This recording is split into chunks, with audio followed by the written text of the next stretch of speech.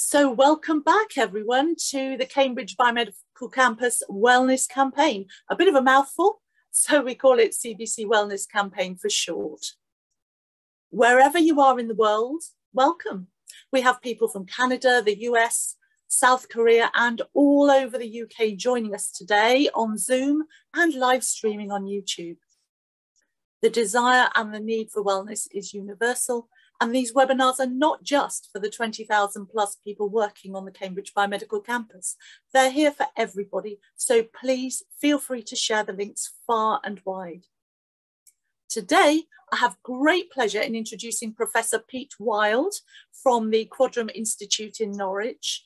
Pete and two of his colleagues in subsequent weeks will be presenting on the subject of the science of healthy eating. And we're really grateful to the Quadram Institute for partnering with us on this project. Pete's presentation is called Can You Have Your Cake and Eat It? And so with no further ado, I'll hand over to him. Welcome, Pete. Thank you very much, Jill, and thanks for the introduction. Good afternoon, everybody.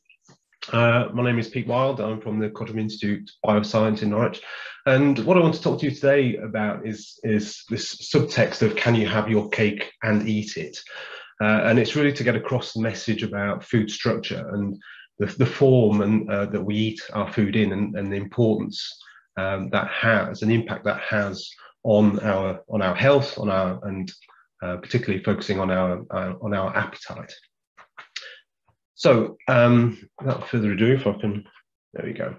So, the structure of the food that we eat, played a big role in our evolutionary history.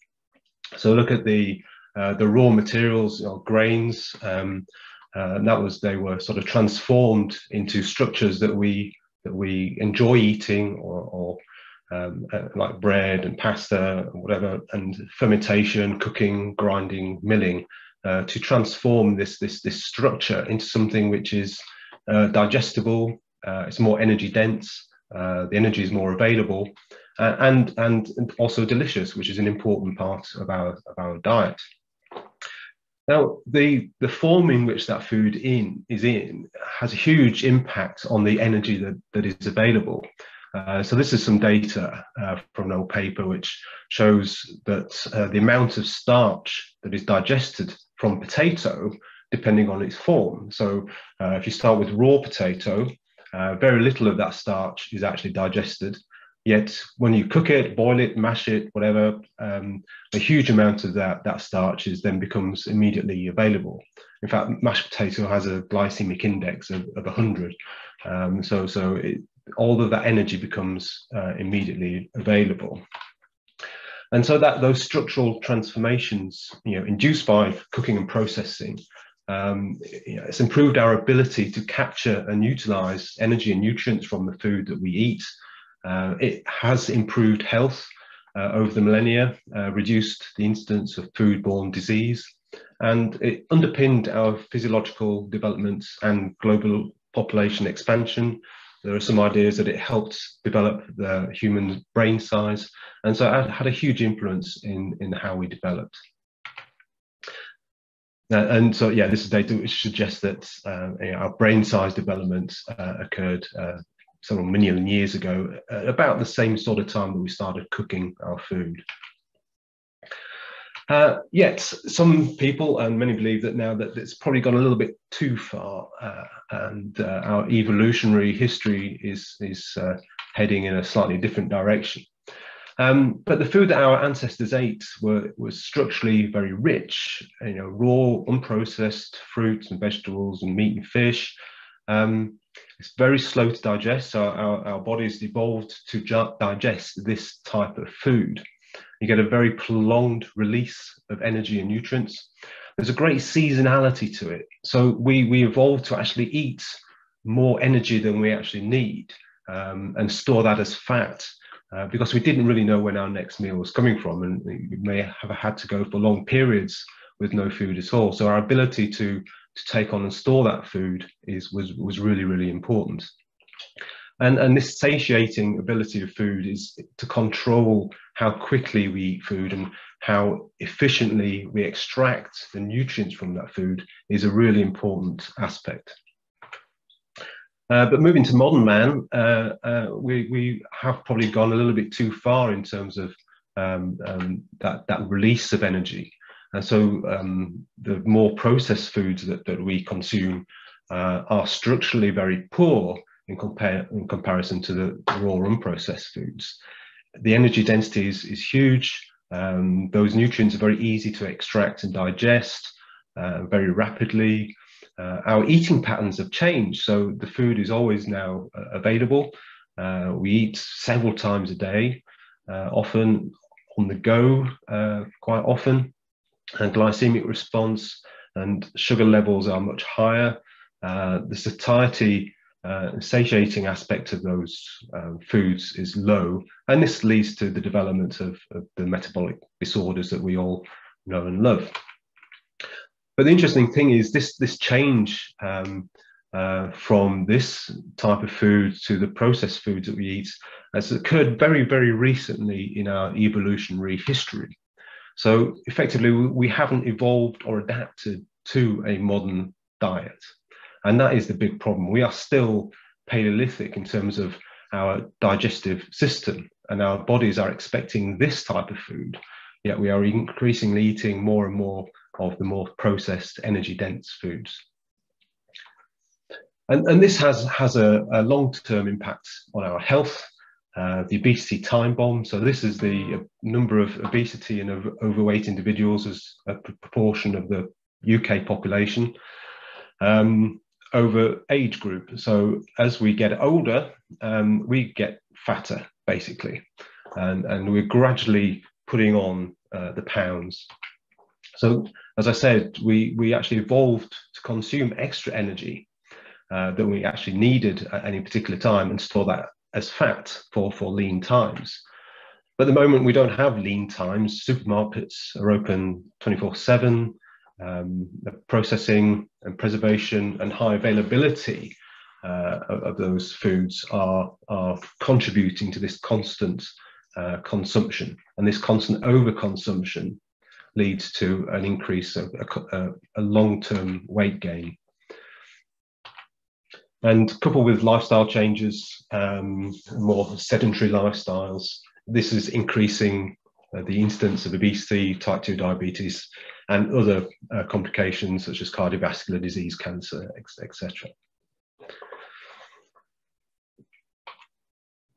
So if we look, just a quick overview of the main features of digestion that we are sort of interested in when we're looking at how we digest and take up food. So it starts with the mouth, where we have mixing and chewing to break down the structure of the food that we eat. There are enzymes that start breaking down the starch, and there's some sensory signaling which starts to sort of feed back and inform the digestive system of the food that's about to enter it. The stomach has a low pH, acid pH, and this is where you start to digest the food, but it also acts as a storage bag, so it controls the release of food entering the small intestine, so that the amount of nutrients is released very slowly to allow the small intestine to, where the main site of digestion is, to extract as much energy and nutrients as possible, with a range of enzymes and things like bile which help break down the fat. And that continues throughout the length of the small intestine, and finally reaching the colon, where our good bacteria ferment things like fiber and other indigestible material to produce all sorts of interesting metabolites which can affect our health and metabolism. And one of the reasons the small intestine is so long is that there are these complex feedback signaling processes throughout the gut, and the longer that digestion continues, the more intense these signaling becomes to feed back to the brain and to the stomach and control our appetite. So we're controlling how much food we're taking in and how much food is being delivered, being released from the stomach to allow that digestion to continue. So this whole feedback mechanisms are really, really important in controlling our appetite. And what I'm going to say now really is about how the structure of that food contributes to that process. Yeah. So when I talk about structure, what am I talking about? Well, it is a whole range of length scales from the molecular structure of a nutrient. This is glucose, 2 glucose molecules. How that molecule is assembled into much larger structures. So this is starch, a type of starch which is lots of glucose molecules all stuck together, and then how that is assembled into organelles, into structures within cells, within the food. Then you've got the cellular structures, how they are organized within the tissue and ultimately within the whole food structure itself. And all of these aspects influence how we digest food and the impact on appetite and nutrient release. So if we take that example of glucose, so we've all heard of glucose. Glucose is the primary energy unit that we use to metabolize and produce energy within the body.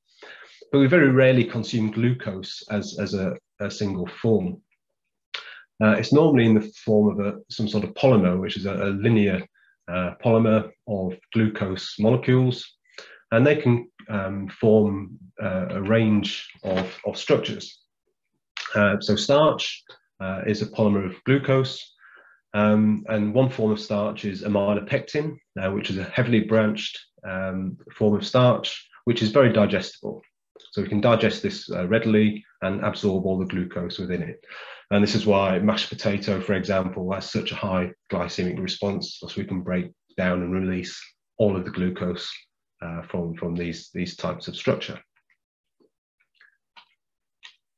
Another form of polymer is glycogen, which is the animal form of starch, if you like. And again, is a branched polymer of glucose subunits, which again is very digestible. Another form of starch is amylose, and this is a sort of more linear, unbranched polymer of glucose, and it forms crystalline structures, helical and crystalline structures. And this is much more slowly digested. The enzymes can't seem to access the bonds between the glucose molecules, and it's often termed as resistant starch, and it goes often to the microbiota and is fermented to produce beneficial metabolites. Another form of the polymer is beta-glucans, which is a soluble fiber from cereals. And this has been linked with a whole range of health benefits. But again, the form of the bonds between the glucose molecules renders it indigestible by our enzymes, but it is fermentable by our good bacteria. So this underpins some of the health benefits of beta-glucan. And finally, cellulose. This is a much more complex structure. But again, all made of glucose polymers, but the structure of this renders it completely indigestible to humans, and also it's very difficult to ferment by the bacteria that we generally have in our colon. So although all of these are primarily polymers of glucose, the structure of the polymer that is formed controls how digestible and fermentable it is, and also how they respond to processing and cooking. And so raw starch can be very poorly digestible, but once it's cooked, then it opens up the structure and it becomes much more digestible, and the energy is more available.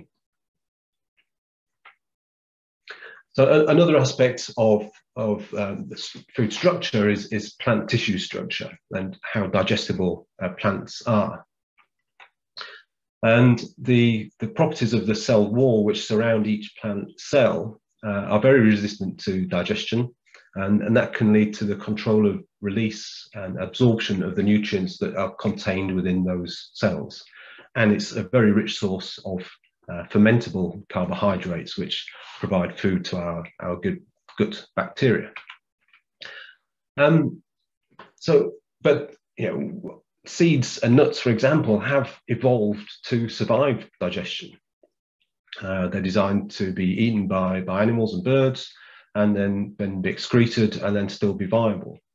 So it was surprising to some people that if you look at the list of ingredients on say seeds and nuts, we don't actually absorb all of those nutrients. And this is work that came out of King's College London a few years ago, and these are fecal samples. So this is human poo samples, basically, after they've eaten almonds, and you can still see the tissue structure is intact. All the lipids, the fats are still intact inside the cells. They're completely undigested and are passed out the other end in the feces. So we do not absorb all of the nutrients contained within these plant structures. So, can we utilize these structures to control nutrient release to make foods healthier? So, some work that we've been involved with, and this again is almonds, and all of these, and this is lab-based digestion experiments. And this is the amount of fat released from, digested from the foods. And these are all almonds, and they've all got identical composition. So if you looked at the list of ingredients, they'll all be the same. But we start off with almond milk, which the structure has been completely broken down to release all the lipid. And that is almost completely digested. If you look at individual cells and the digestion of individual cells, that is very, very resistant to digestion, because those cells form little capsules which protect those nutrients from being digested.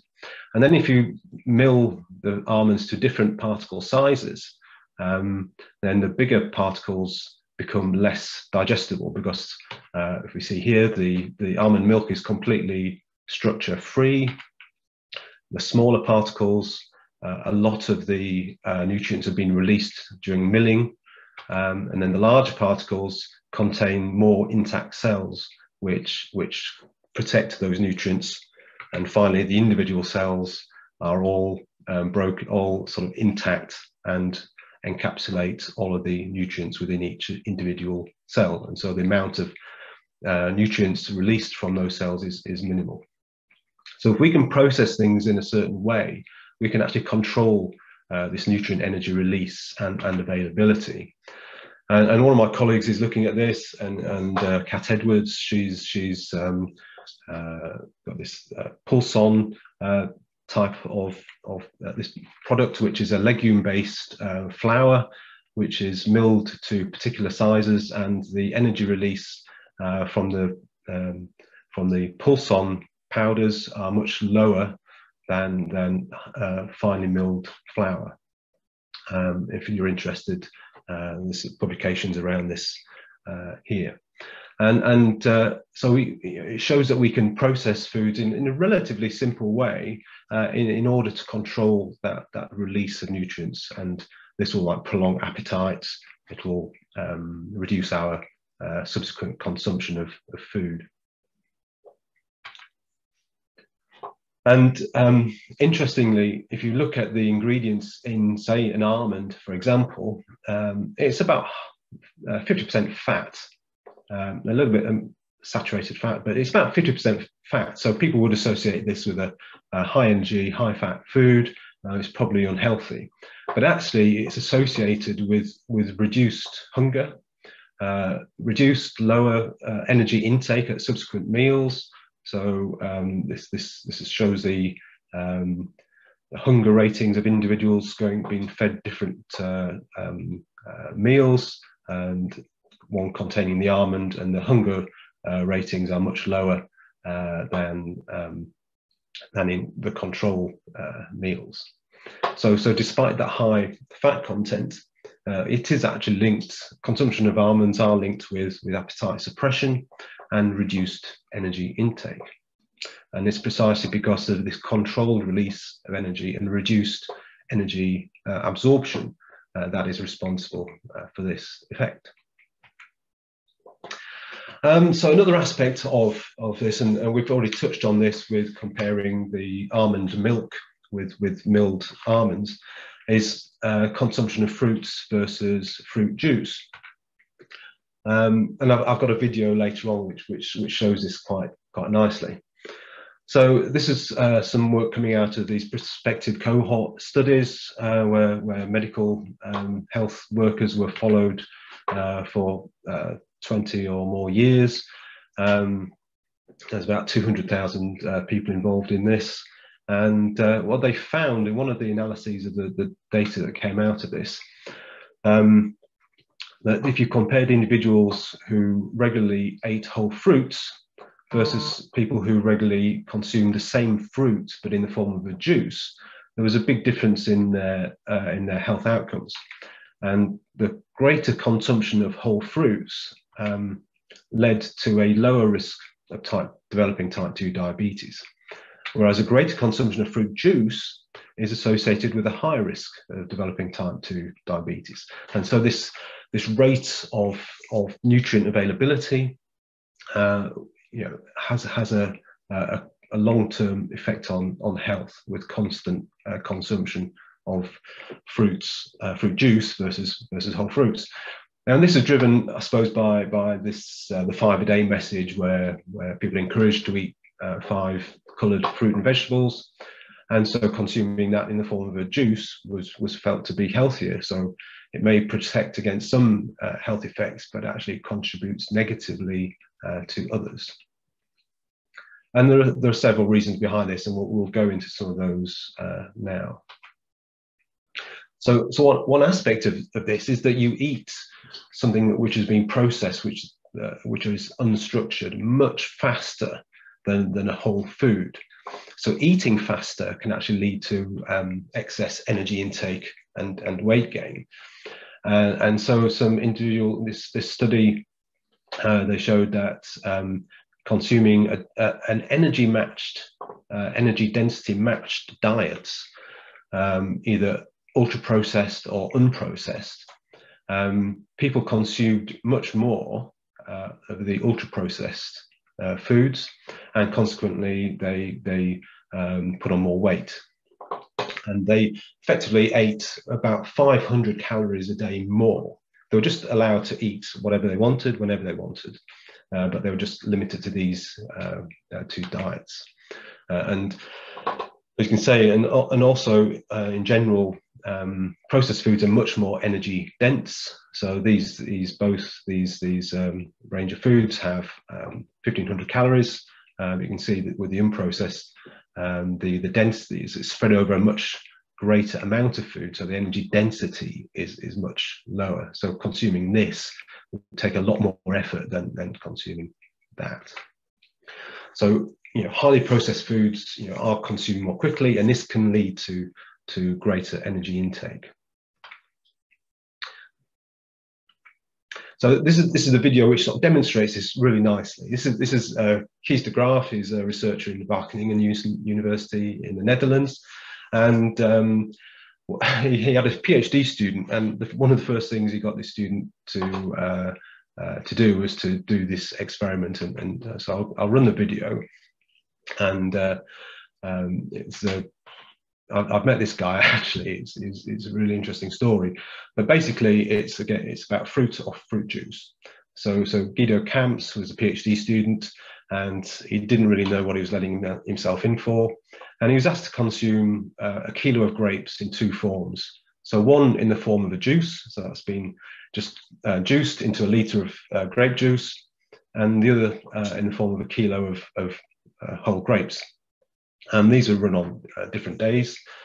And so you can see he's consuming the juice fairly quickly, and it goes down within less than a minute, I believe. And he then continues to 1.5 minutes, he's consumed the entire kilo of grapes as the juice, and then he carries on, and he has to eat them all. And this goes on for a little while, and you can see the full video or the full lecture on YouTube, and the link is here. So sort of trotting forward in time, you can see he's really starting to struggle now, eating all of these grapes. He was quite happy drinking the juice, but he's really starting to struggle. And basically, it's taking a lot longer to consume the same amount of energy. And also, the other question that we're starting to ask as well is low calorie always the best option?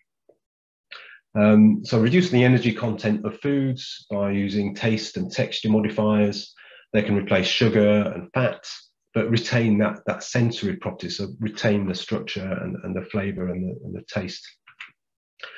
But as I said, the appetite control mechanisms that we have in our bodies are very complex feedback mechanisms.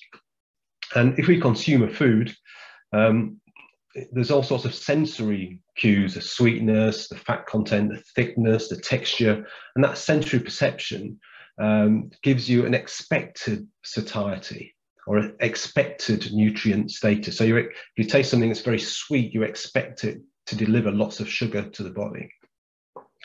And it feels maybe like it will fill you up more quickly. When you eat something it's very, very sweet, it feels sort of almost sickly because you can't eat that much of it. But when you've actually consumed that food, your body senses the actual nutrient content and the actual nutrient absorption, and then you result in an actual nutrient status of energy consumed or absorbed. And then there's a mismatch between what you're expecting to happen and what actually happened. And this then leads to a control of appetite. And this is work done a few years ago in Brighton, in Sussex. And basically, the upshot is if there's a big mismatch between the sensory and actual energy content, so a low energy but a high sensory food, this is what happens when at subsequent meals the individual would consume more food than if the original food actually contained sugar and fat. So you actually overcompensate for that loss of calories that you've consumed. So you've got to be very careful about using sort of fat-free or sugar-free foods and expecting to lose weight, because your body then will be craving more energy to make up for the energy that it didn't actually get. Another aspect is what happens in your stomach. Some interesting studies have looked at how milk proteins can affect appetite, and what happens when you consume milk proteins. You get phase separation, and these proteins start to aggregate in the stomach when they hit that low pH, the acid pH, and you're effectively making cheese. So these proteins are broken down by enzymes, and the acid pH forces them to form these gels, and they sit in the stomach and just very slowly release the energy in the protein. And this is what happens for infants on milk, consuming milk. That this controls the release of energy and protein, so that their digestive system can cope with the amount of material that is being delivered. And you can control this again by processing. So this is a UHT milk, and the structures formed are much weaker and more dispersed. So that will lead to a much quicker release of energy and protein, which is could be useful for athletes recovering from exercise, or for the elderly suffering from lean muscle mass loss, sarcopenia. And we found that it's the casein fraction of the milk proteins that form this gel, and the whey proteins remain in a liquid phase. And so basically, you're making curds and whey. You're effectively making cheese in your stomach, and that leads to faster. The whey is delivered more quickly, and the caseins are delivered and digested much more slowly.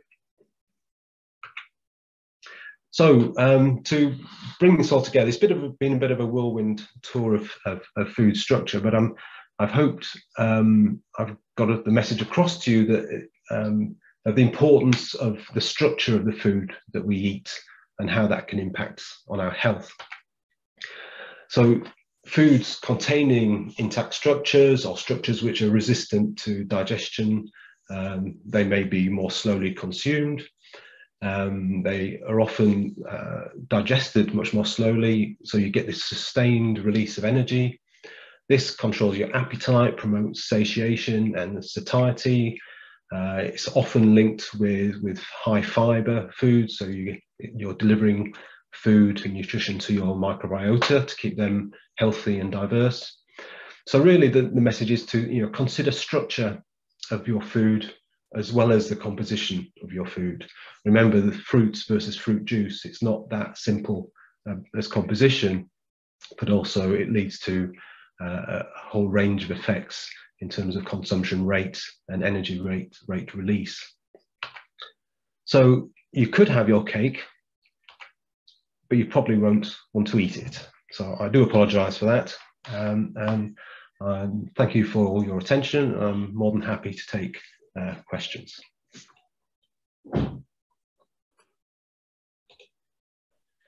Pete, thank you so much. That was absolutely fascinating, I have to say.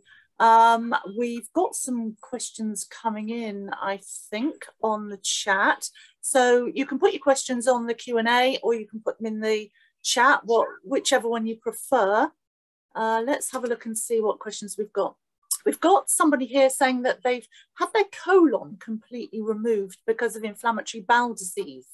How can people like me improve our small intestine bacteria? That's a little bit out of my comfort zone, I'm afraid. But yes, I mean, you do have microbiota throughout your GI tract. They're just much more concentrated in the colon. But certainly at the far end of the small intestine, there's a significant amounts of bacteria, and they feed on the same sort of thing. So high fiber, soluble fibers are good food for those bacteria. But I'm certainly not an expert in that particular condition, and I know of relatives who, with certain gut problems, they have to avoid fiber because it can cause all sorts of other problems. So it's best to probably seek medical advice as to the best form of nutritional intervention to maintain a healthy microbiota. Absolutely. Thanks, Pete. Also got something, a message coming in here. Is it also true of fruits, veg smoothies? And I'm assuming what they mean is because it's the whole fruit or whole veg that has been smoothed. Is that better for us than pure juice? I would say yes, generally, because you've got the fiber content there. So you're one of the well, I think the really stupid things about juices is you're removing all the fiber. You're just taking the juice, so you're removing all the goodness. So having the fiber there in smoothie has got benefits, but you still got to bear in mind that you're consuming. A lot of that energy is still highly available. Those sugars, that fructose, is highly available and it's consumed very quickly. So look at the amount of that smoothie that you're consuming. But yes, certainly the fiber content is much better. Excellent, good to hear. And we've got a question coming in. What effect, if any, does chewing food less before swallowing have on the digestion process and energy release? That's a really good question, and some work coming out of Kees de Graaf's group in Wageningen have done looking at this, and consuming your food more quickly. So there's a whole area of science around chewing, and you get people with different types of chewing mechanisms. You get smoochers, you get grinders, all sorts of different, it's a whole area of science in itself. And people who consume food more quickly, they chew it less and swallow it quickly, take on more energy more quickly, and so they do tend to, well, they can be prone to be putting on more weight more quickly. Also, when you're consuming food more slowly, you're taking more saliva in, which adds volume to the stomach, which makes you feel fuller more quickly, and the energy density is slightly less. There is a caveat to that when you chew your food more, you break down the particles much more, so some more of that energy might be available. So there is that balance between the two. Okay, thank you, Pete. We've got another question here. Can yogurt provide the same benefit as milk? Well, it depends on what benefit. I mean, it's a tricky one. I mean, yes, yogurt tends to be higher in protein. It's rich in calcium and lots of micronutrients. There is some evidence that I think the fermentation of the yogurt releases other bioactive peptides and compounds which can have certain beneficial effects. But again, I'm not really an expert. From this structure perspective, you probably eat less volume because of the yogurt is thicker, more viscous, so it fills your stomach up much more easily and it's more slowly emptied. So yes, I think there are definitely sort of benefits of eating yogurt from a structural perspective, because you consume less of it rather than you may well quite easily drink a pint of milk. You probably only eat maybe 150 mils of yogurt. Yes, absolutely. The questions are pouring in now. Is absorption affected by someone's individual microbiome?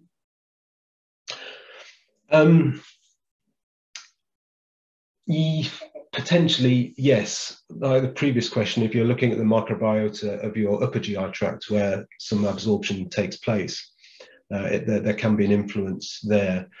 But the majority of the absorption takes place in the first part of the small intestine, and that's all down to the enzyme composition that are secreted from the pancreas and the stomach, and so that influences the actual absorption more.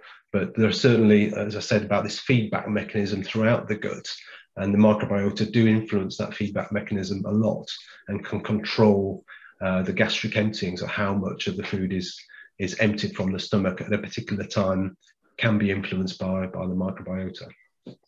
This is absolutely fascinating. So let's just have a look at some more questions that we've got coming in. I make a lot of vegetable soups. That's not me. That's somebody in the audience. I make a lot of vegetable soups. Does the pureeing of them reduce their beneficial impact? Yeah, this isn't simple either. Because there's something people have shown in these experiments. So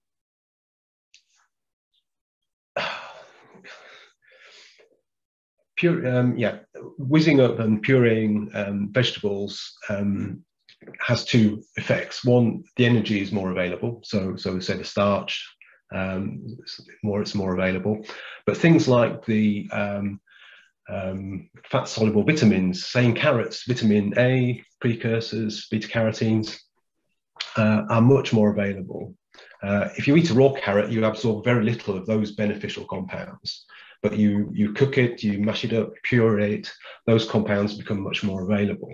So actually there are flip sides to either. So people ask me, is it best to cook or eat raw? Well, a bit of both.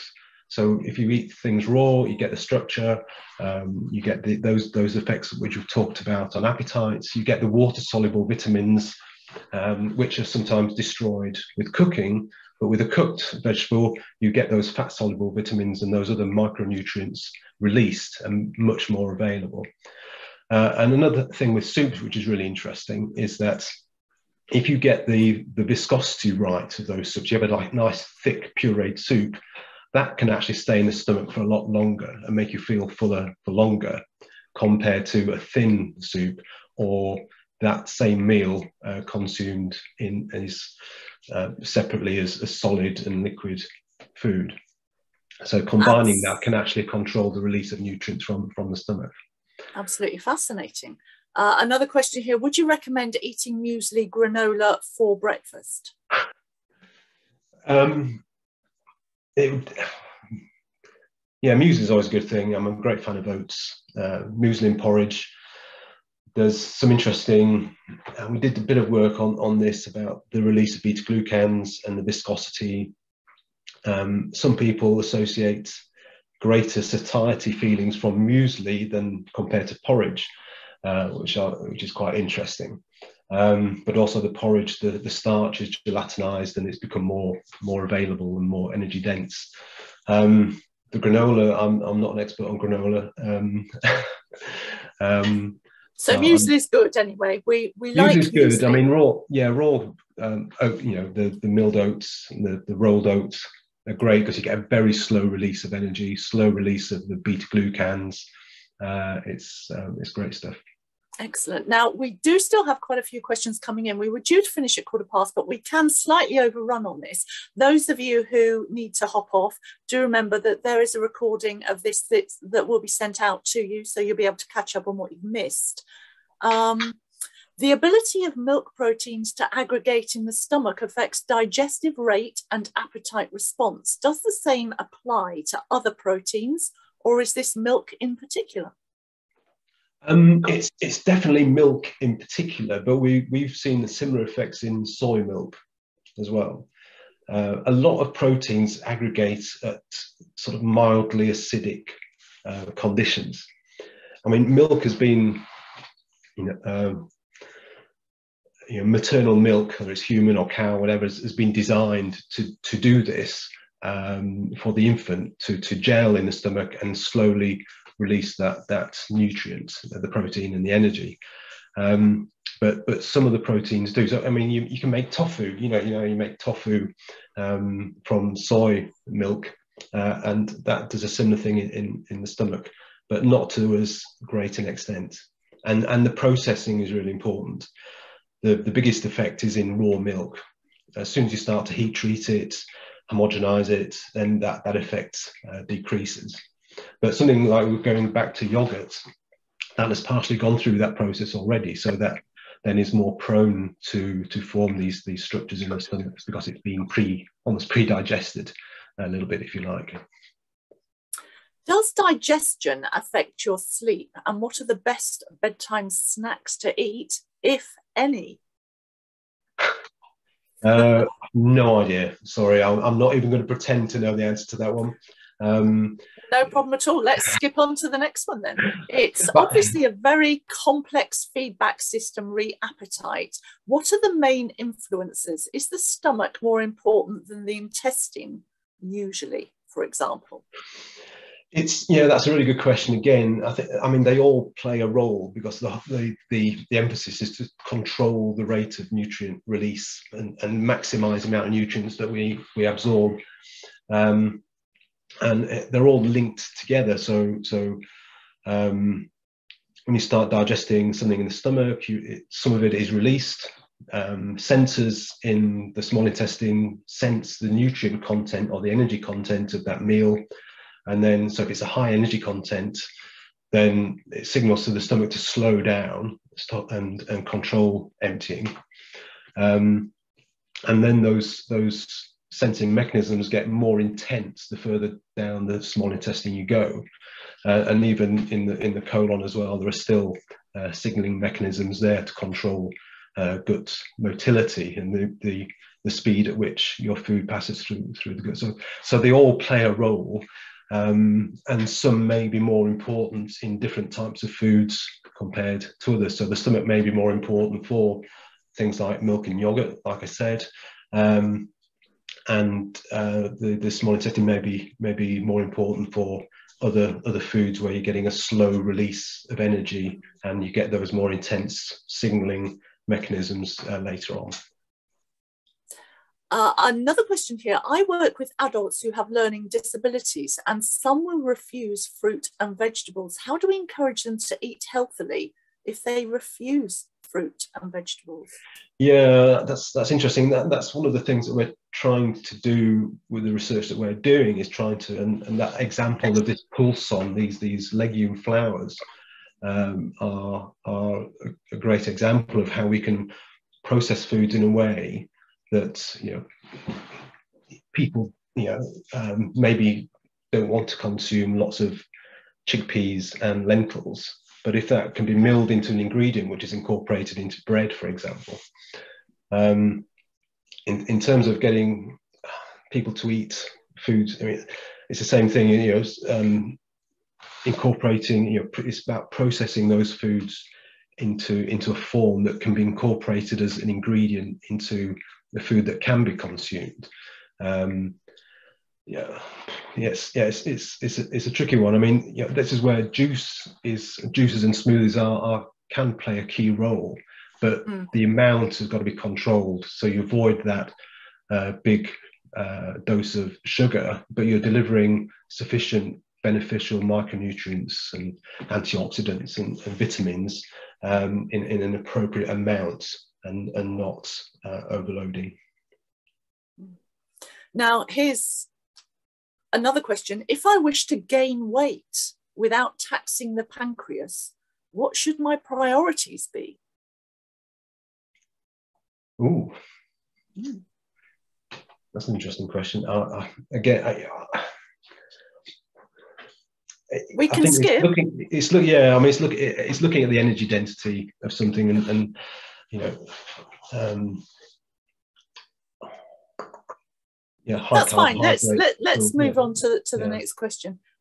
This is one that might be popular. Is there any cake that we can eat in small amounts, such as banana muffins, carrot cake?